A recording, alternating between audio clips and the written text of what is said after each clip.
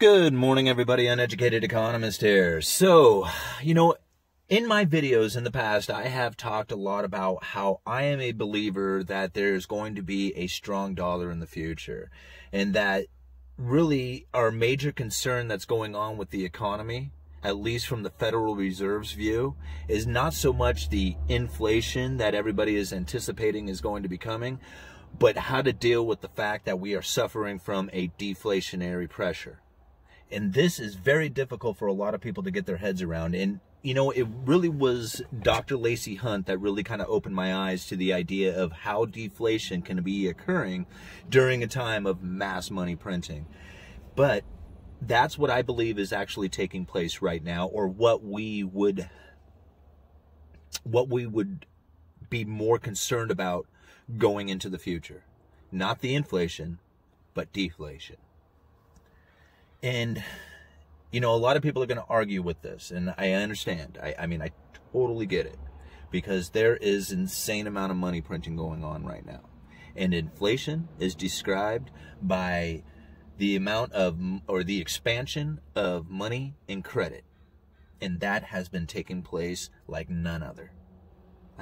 Overwhelmingly. So to argue whether or not inflation is here that's not even an argument. It's like inflation is here. It's definitely here. There is no doubt about it. You cannot argue whether or not we have inflation. What we don't see is price inflation like the Federal Reserve would like to see it. So there is the argument for that. You could go back in time and you could say, hey, look at the way they used to judge inflation, and yet they're comparing it to the way they have inflation set today, which is not even the same metrics anymore. So they're not comparing inflation to the way they used to. They are creating this number for a purpose. It's so that they can keep interest rates in the position that they are, because that's what they feel that the economy is needing.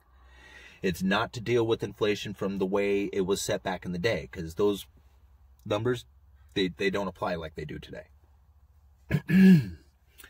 So I listened to Jerome Powell give his speech in Q&A yesterday. And although I would love to nitpick every little bit out of it, there was 3 parts in there that were really pretty close together. It was all within, I think, maybe a 5-minute period. Maybe not even that. Maybe even 3 minutes.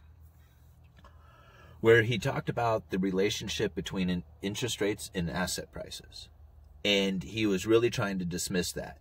So at 17 minutes, 17 seconds, and now I'm not exactly positive. I'm pretty sure that's what I saw it at, so you might have to take it back to 17 minutes and listen into it. But it was somewhere around that 17 minutes, 17 seconds. He's trying to dismiss the connection between interest rates and asset prices. Now, I don't want to get into the macro part of it, but focus in just maybe on just one particular thing to raise the argument for this, okay? Because I am in total disagreement with Jerome Powell on that. Total disagreement. I think low interest rates inflate asset prices. And there's no better market to look at than mortgages. The Federal Reserve has been purchasing mortgage-backed securities. That purchasing that they are doing elevates the price of the mortgage-backed security, which drops the yield. Now, the interest rate that you pay on your mortgages comes down. It's the Federal Reserve's asset purchases and that low interest rate that has the home prices elevated on account of everybody being able to now can afford to make a payment on a much more expensive home. When that happens, the inventory levels start to drop as everybody goes out there to get these homes. Prices go up. It is because of the low interest rates in the mortgage markets that has the home prices as elevated as they are. It is now, we can argue about other aspects of the rest of the economy, but that is a good place to focus. And since that is the major concern of pretty much everybody out there, is their home prices or the real estate market, Federal Reserve included, knowing that monetary policy or effective monetary policy requires a functioning mortgage market. So 17 minutes, 17 seconds, I honestly believe that he is either delusional or lying. Anyway, 18 minutes, 30 seconds into it, rules out the idea of raising interest rates to deal with asset price inflation. Okay, so if you were to raise interest rates right now and everybody out there who's taking out new mortgages starts having, to pay more for their interest, pay more on their mortgages because of the rising interest rates, what do you think is going to happen to the home prices out there? What do you think is going to happen to the inventory levels? Inventory is going to start to rise as people won't be able to afford the home prices that are out there. The increasing home prices every year of 10% increases or whatever it is, that'll come to an end. They'll have to start dropping down in order to meet the requirements or the capabilities of the buyer out there. So yes, it is definitely inflation, or I'm sorry, interest rates that are causing asset price inflation. Okay, and yes, raising rates would definitely cause those prices to come down. Just looking at the mortgage market alone. Again, we can argue like other parts of the economy, but since that's the one that functions monetary policy, that's the one I'm going to look at. 20 minutes, 45 seconds into this video, you listen to his words.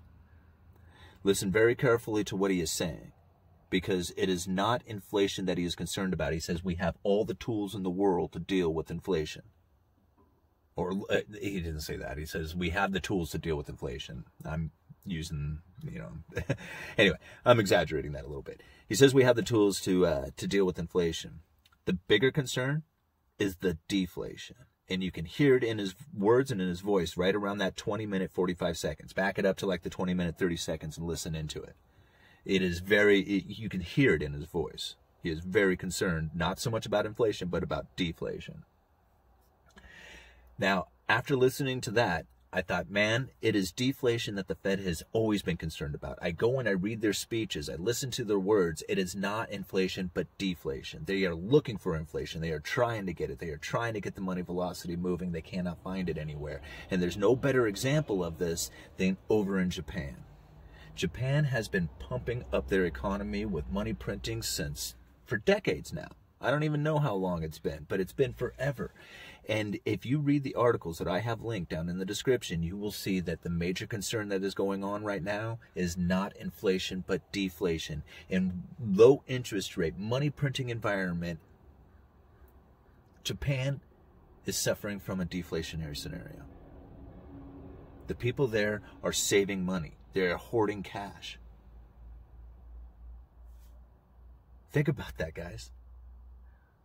During a time when the inflation expectation is rising, people are anticipating that inflation is going to come. They're not spending the money, they're hoarding it.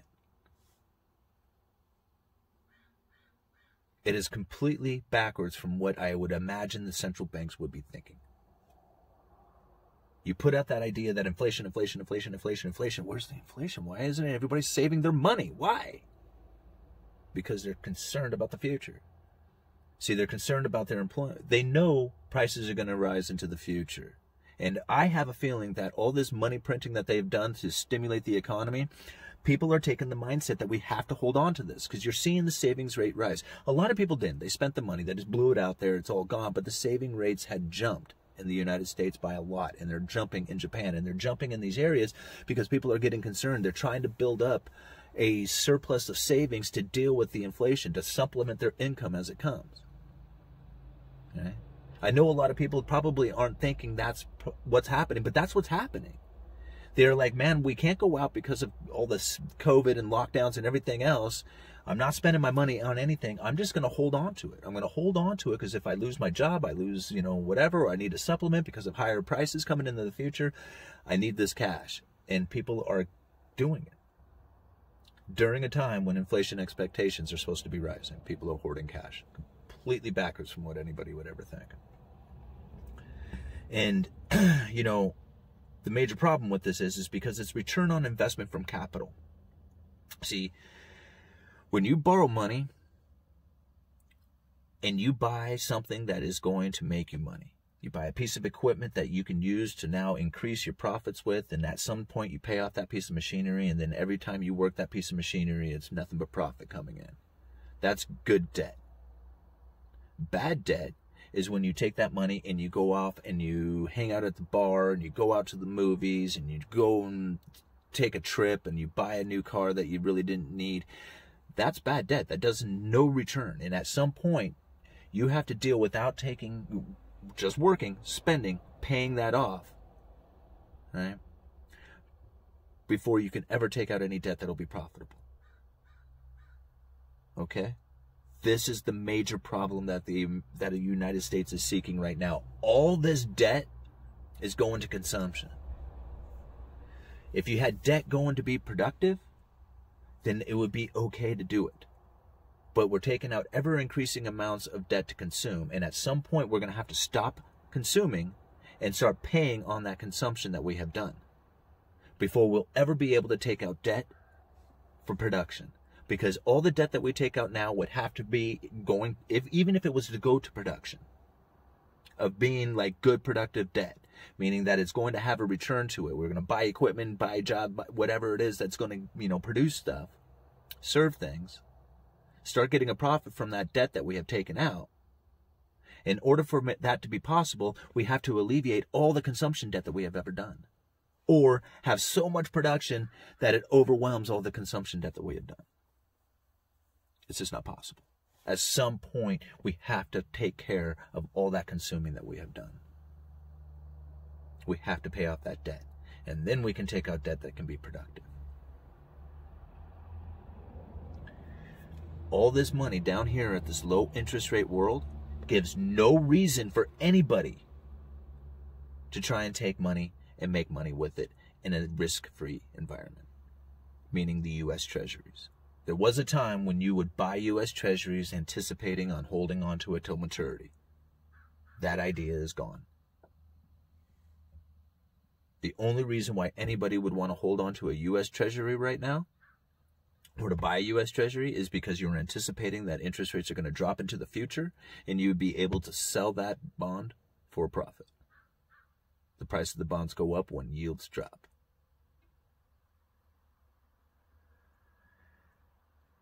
So this is going to be the major concern going into the future. We're going to have, if Japan suffered decades long of massive money printing and almost no growth.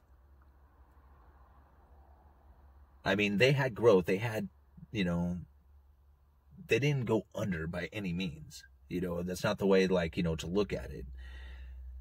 But look at what's happening right now. Go and read those articles. All those decades, it's like all for naught at this point. What are they going to do? Let's print up some more money? Let's buy some more bonds? What's going to end up happening, guys, is that if people start shoving all that money into the banks are going to start charging them for deposits. And when that happens, you're going to see a hoard of cash. People are going to pull out their cash as fast as possible, and if that happens, country after country starts doing this, you're going to see cash hoards really skyrocket. And that's going to be very damaging. It's going to be very damaging to the banking system. As people will have no place to safely secure their money, they're going to pull it out of the banking system. Which is going to seem like everything's cool at first, as the dollar starts to rise, or the currency starts to rise and become stronger, as it's not sitting in the banking system, and the banking system needing that cash starts charging a little bit higher interest rates, or providing a little bit higher interest rate so that you start putting it back.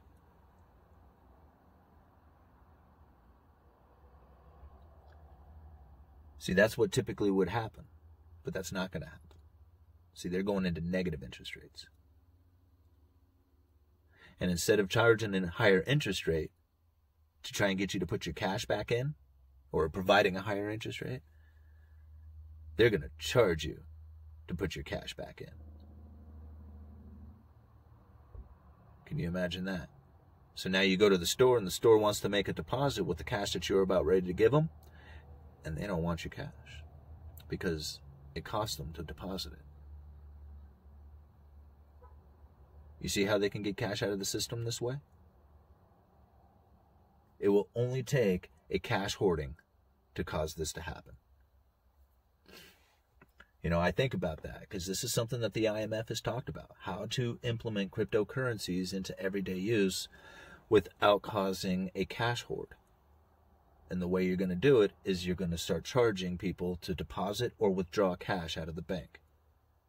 Stores will be the same. If they take a deposit at the end of the day down to the bank, they're going to be charged to deposit cash. And in turn, if a customer is going to use cash, they're going to get charged a fee. And this is going to discourage people from using cash.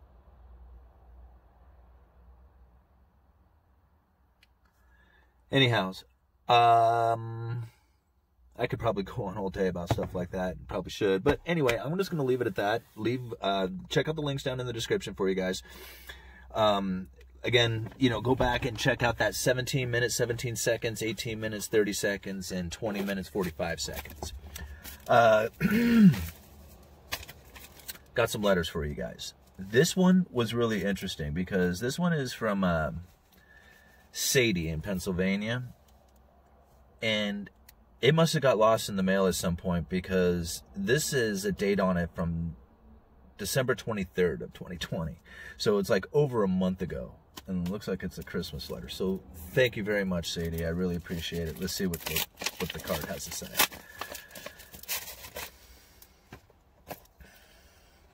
Merry Christmas. Merry Christmas, Uneducated Economist. Love, Sadie. Well, thank you very much, Sadie. I really appreciate that. Missed out on the old... Here, I'll slide right over there. There we go. Missed on hanging that one up with the other Christmas cards I had. But that was kind of weird. I haven't seen a letter ever come in like a month late like that before. So it must have gotten dropped, lost, or stashed somewhere. I don't know. Okay, so the next one. This is... I got a couple local ones from some guys right here in my state. This one's from... Dale over in Eugene.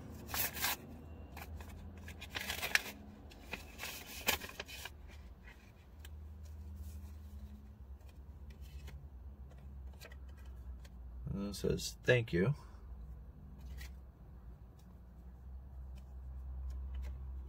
Oh, whoa. Really? Right on. Thank you.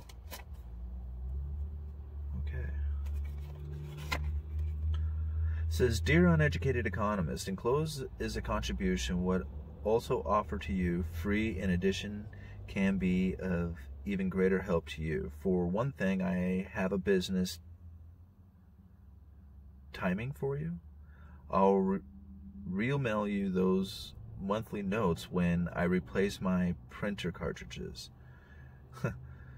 Meanwhile, check your email for the same. Okay. I'm a little confused here. I've been advising people this way for 30 years, including a small town banker in Indiana and one in South Carolina. As I offer you free personal and business timing, if you send your birthday, year, birthplace, and timing of birth, my rate for others is $125 per hour. J.D. Rockefeller, a greedy, deceitful man, said millionaires don't use astrology, billionaires do. Back when there were a few of them. I don't want to help people like him, but I do enjoy helping good people like you. Good luck. And then he leaves me his email. I am really curious on what that is all about. But that is, yeah, that's the real deal. All right, man. Well, I got your email. I'll send you an email. And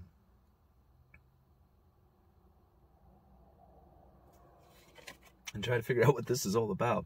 The funky emblem card is made up of just a few of the notes of gratitude for my services that I've received just recently. Hundreds more preceded them, all by word of mouth.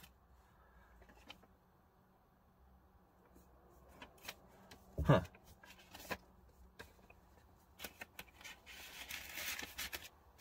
Okay, well, I'm really confused. I'll have to go back and read that one over again. But yeah, I'm just... Oh, I'm sorry, guys. Here, you probably want some of that. People were making fun of the fuzzy dice the other day, but they don't understand. They just don't understand the fuzzy dice, you know? They just don't get it. Okay. Oops, I got glitter all over me now. Guess it was from Sadie's card. Oh, sorry, guys. This is from... oh, this is cool. I wanted to see this, and this is from Freedom Stacker. Thank you, man. I can't wait to... I should have gone for that. I like it because he put the flag upside down. Yeah, America's in distress. All right, let's see.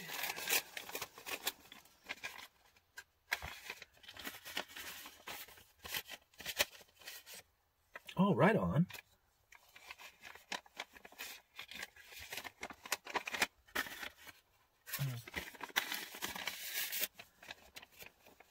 Oh, very cool. Freedom Stacker YouTube channel. Love your channel. Keep up the great work, Freedom Stacker. Man, thank you so much. And he sent me this really cool 1964 dime. Thank you so much, man. I love this constitutional silver. Old junk silver stuff. It's awesome. It's not junk because it's made of junk. It's junk because that's just what the name for it is. And I really appreciate it. I have some of these stickers. I got to find something cool to do with these stickers. I don't want to put them on the car here in case I end up getting rid of the car. I want to put them somewhere and just save them up for when I have something fun to do with them. All right.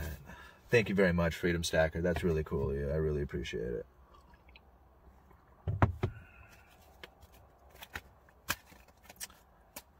Okay, so this one is from Stewart, Kentucky.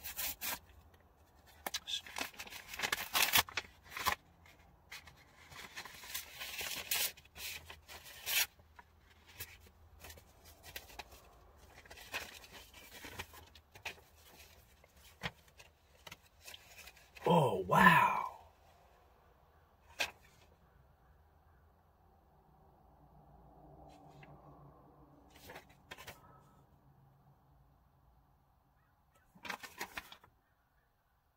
Now that is something else. That's like, that's a lot bigger than the notes I've ever seen, isn't it? I didn't realize that the silver certificates were on such bigger notes. That is very cool. I don't have one like this. Doctor, I hope you don't mind if I read your name here. I guess I'll just call you Dr. Stewart, if that's all right.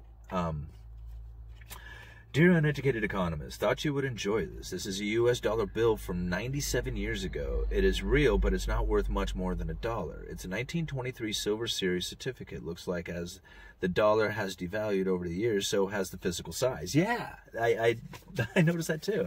Anyway. I would have to get a larger wallet to carry many of these around. To give you some perspective, my grandmother used to tell me that they were well off during the Depression. She worked at a large department store in Philadelphia making $15 per week. My grandfather made $5 per week as a carpenter. Wow, so that was pretty interesting. She made 5 times more.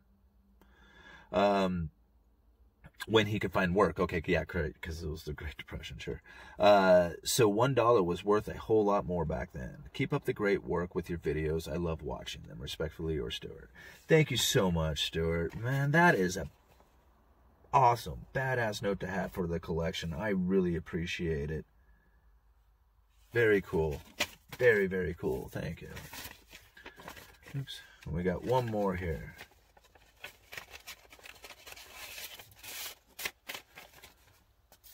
Now this one is from Portland, Oregon, which I really appreciate. Like somebody local here, you know, always.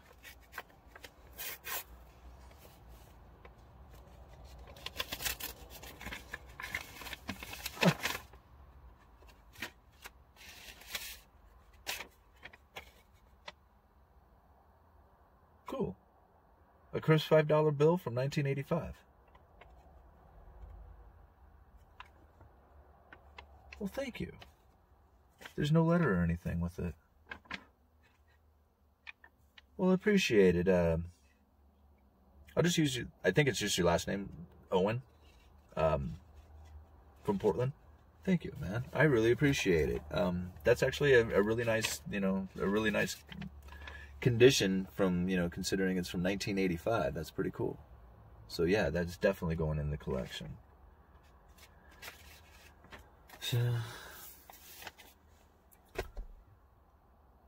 well, that was all of them. So anyway, you guys let me know about the about what's going on over there in Japan, about the Federal Reserve and their deflationary concerns more than inflationary concerns. And yeah, we'll have a great conversation over that. All right, Uneducated Economist, you guys let me know. Good morning, everybody. Uneducated Economist here. So, I wasn't going to talk about GameStop just because there's so much news going out there. I didn't want to bring any more attention to it, but I've had a few people email me asking me to talk about GameStop.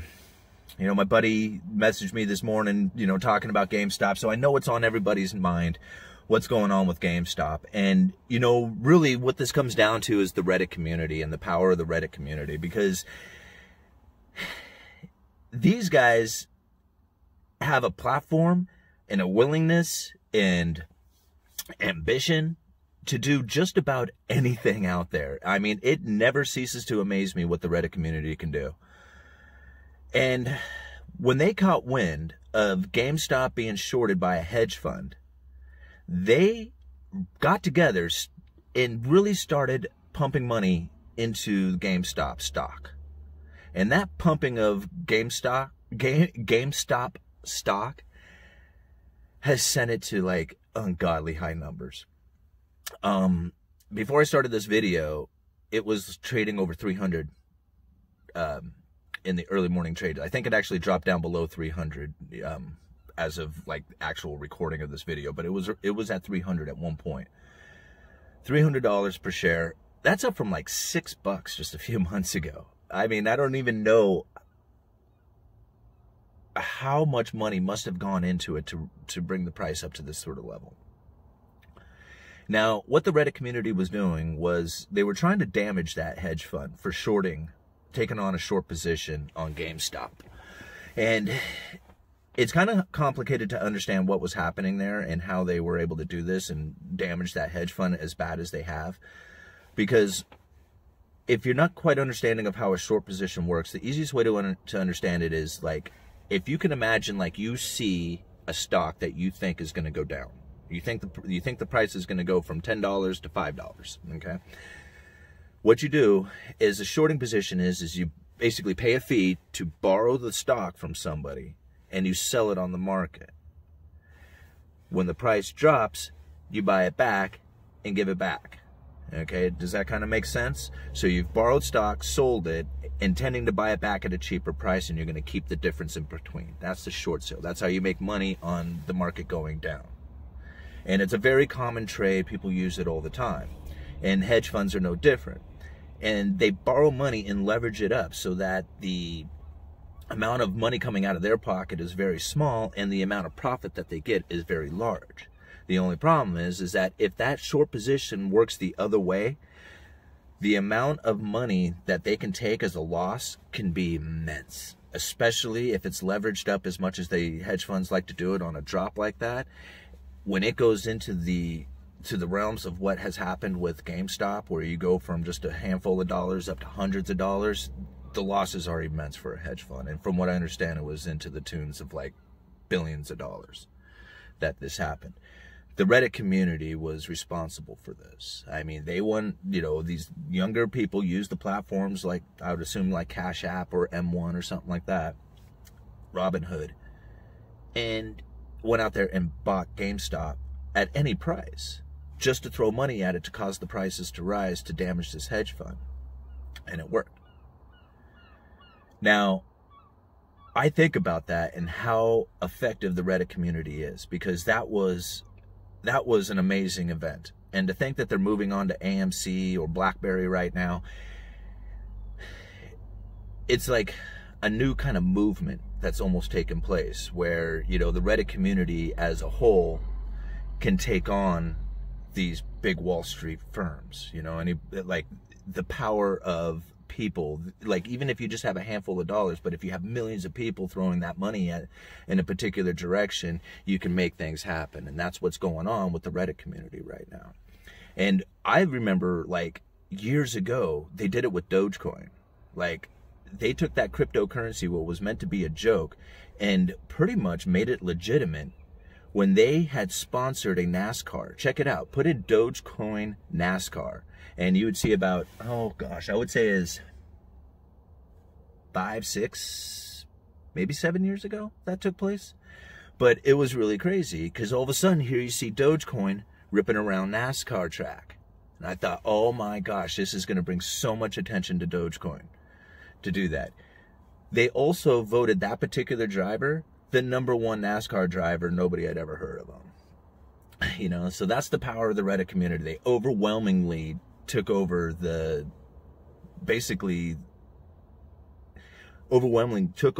voting for the #1 NASCAR driver, and being able to sponsor a NASCAR. They could probably do that forever if they were that motivated. You know, and eventually it passed because the motivation eventually ends and people get tired of throwing $20 at something. And that's what's going to happen with GameStop. On the flip side of this is that the people who have stock in GameStop just scored hugely. So this little Reddit movement to try and take on this hedge fund just made a handful of people incredibly rich. If they weren't already rich enough, now they're really rich. So good job, Reddit community. Great job. But that's what happened. And when you're moving on to AMC, same thing's going to happen. Somebody there is going to get really rich on your $20 that you're throwing out there with all the millions of people doing it. See where I'm getting at here, guys? See, this is one of the reasons why I didn't want to bring a whole lot of attention to this thing, but if I let you know this is what's happening on the backside, it's not all taking on this hedge fund. It's not all about, like, you know, taking on Wall Street and sticking it to them, because there's a handful of people out there who are going to make a lot of money off of you. It's a pump and dump. Okay? And I would be very leery about joining in on those things. I'm not saying, you know, I'm not telling you guys what to do with your money, or if you feel that this is a movement that you need to be part of, that's your game. But I see a handful of people out there who are making a lot of money off of this right now, and only one hedge fund being damaged. So anyway, I got to go into work. Uneducated Economist. You guys let me know.